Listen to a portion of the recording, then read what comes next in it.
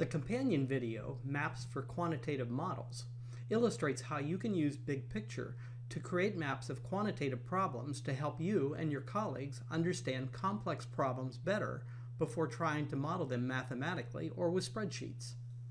The current video illustrates how you can enhance these maps with slideshows.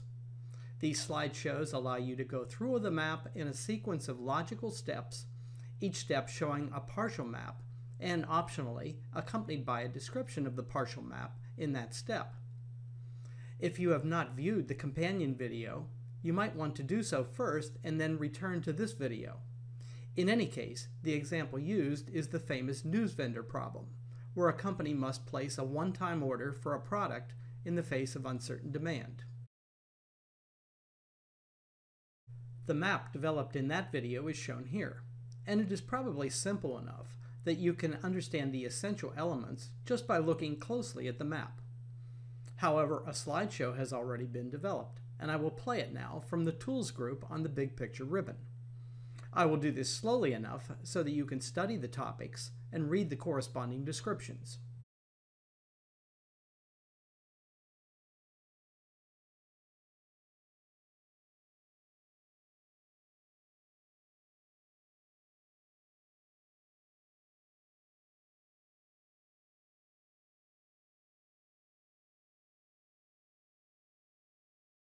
As you can see, a slideshow greatly enhances the basic map, especially for more complex problems than the one illustrated here. By the way, in case you are wondering, the text box descriptions are actually stored on a hidden sheet. But as you will see shortly, there is only one reason why you might need to get into this hidden sheet. Now I will show how you can create a slideshow from an existing map. You begin by clicking the slideshow item on the BigPicture ribbon.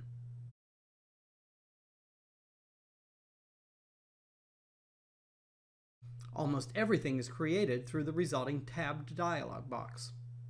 You first have to create a series of slides, each containing the topics you want to show on that slide.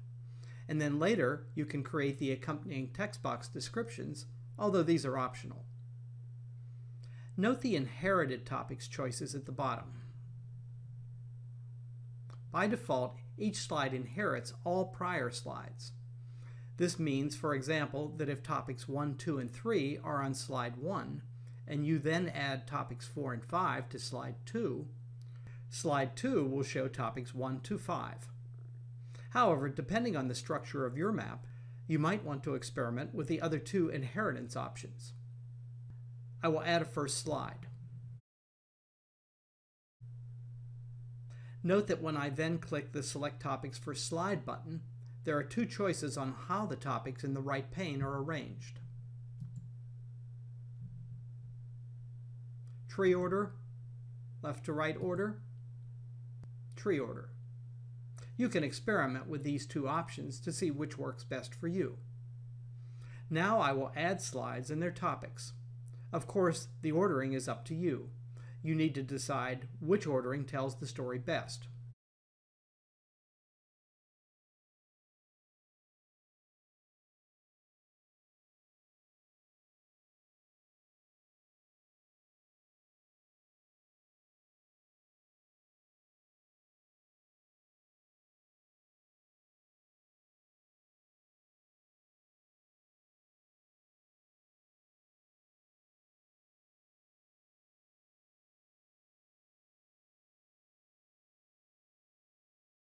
If you want to preview your slides at any point, you can click the play button.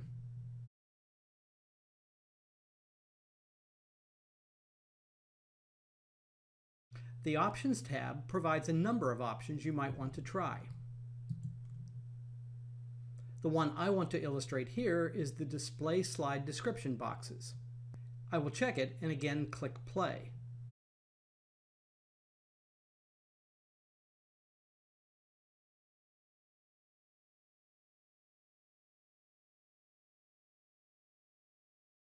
You can see that each slide is now accompanied by a text box waiting for a description. When you eventually click OK, you can play your slideshow through the buttons on the BigPicture ribbon.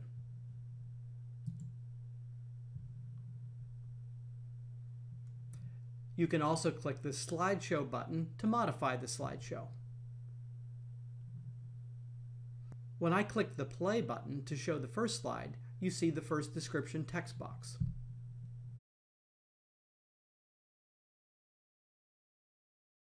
This is a good time to add text to it and also to position, resize, and format it. Here are the rules. If you want to add formatting to the text box, you should unhide the hidden sheet and format the template text box on the right as you like.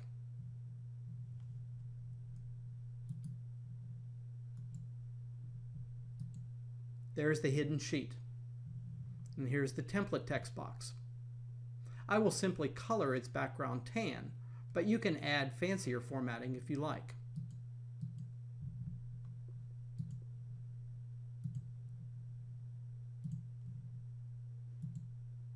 Then all the other text boxes in the slideshow will inherit this formatting.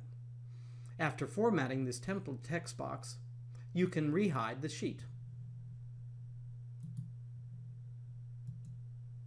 Back in the map, if you move any text box, all other text boxes will have the same position for their upper left corners. You can choose this positioning so that the text boxes won't overlap the map. Third, different text boxes can have different sizes, depending on the lengths of the descriptions they contain. You can resize each manually.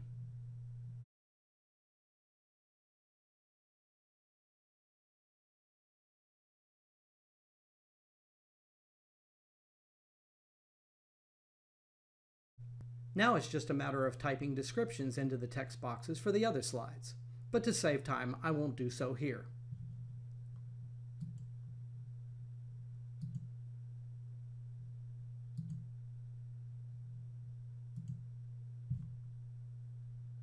Remember that while you're in play mode, you can't do anything else to the map, so be sure to click the stop button to get out of play mode.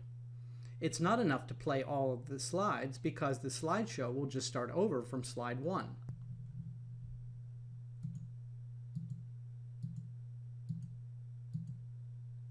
You have to click stop.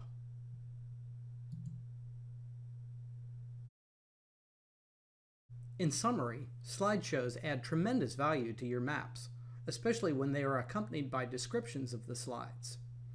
If you are giving a presentation to colleagues who start with only a vague understanding of the problem at hand, they will come out of the presentation with a much better understanding of how everything fits together.